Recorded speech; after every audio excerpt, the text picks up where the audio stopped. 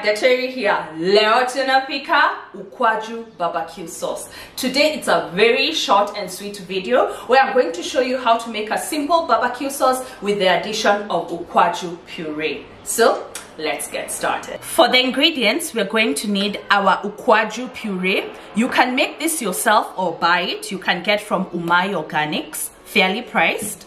Some ketchup, honey, brown sugar, onion powder, paprika, and dried thyme. You can also use garlic powder. I don't have any on hand. Some apple cider vinegar, freshly cracked black pepper, and some little water.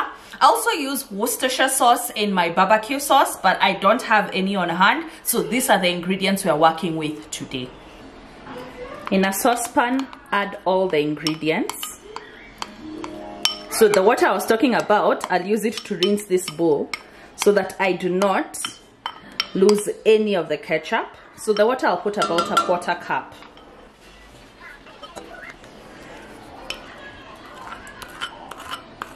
That's the Ukwaju, apple cider vinegar, the brown sugar, the spices, some black pepper. If you want heat, more heat, you can put some cayenne.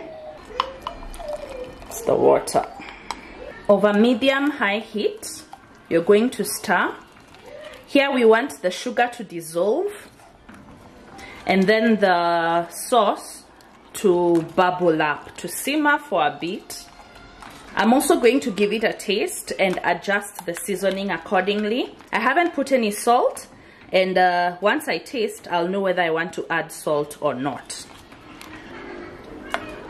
Wow, it's amazing. Everything has worked so well. I don't think I need to add any salt.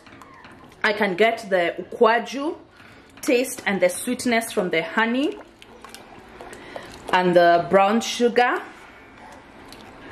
This is going to be amazing. So I'm just stirring, waiting for the brown sugar to dissolve, which it feels like it has. For the herbs, I've put thyme, but you can also play around with even rosemary. That also works well.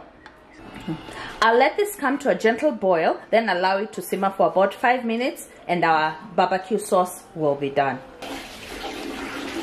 And there you have it, the Ukwaju barbecue sauce. What I love about this is when you taste it, it first hits you with the sweetness from the brown sugar and the honey. Then as you finish off, there's that sourness and tanginess from the Ukwaju puree. Absolutely delightful. I can't wait to use this on some chicken wings, some pork ribs, any meat application that you want to add some barbecue sauce. This is perfect for it. It can stay up to 14 days when refrigerated. Just make sure it cools completely before you put it in a jar. Then close your jar and refrigerate and use when ready. And there you have it, the Ukwaju barbecue sauce. What I love about it is that when you taste it, it first hits you with a sweetness. This is because of the honey and the brown sugar. Then it finishes off with that sourness and tangy flavor from the Ukwaju. Quite delightful. I can't wait to use this next. I want to make some chicken wings with it, and I'll use this as a barbecue sauce. The sauce can be used in any application that you need barbecue sauce for. It can last up to 14 days when refrigerated. So allow it to cool before bottling it in a jar, then refrigerating it.